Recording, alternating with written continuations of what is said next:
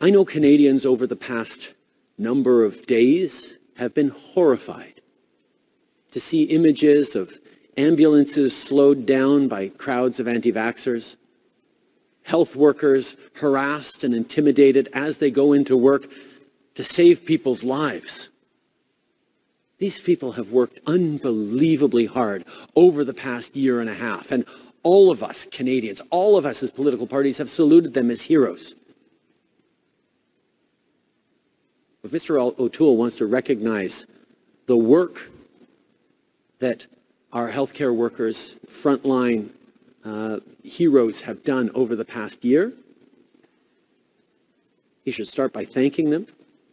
He should start by being unequivocal on vaccinations to lighten their workload and make sure that less unvaccinated people are in the emergency rooms or in the intensive care units across the country.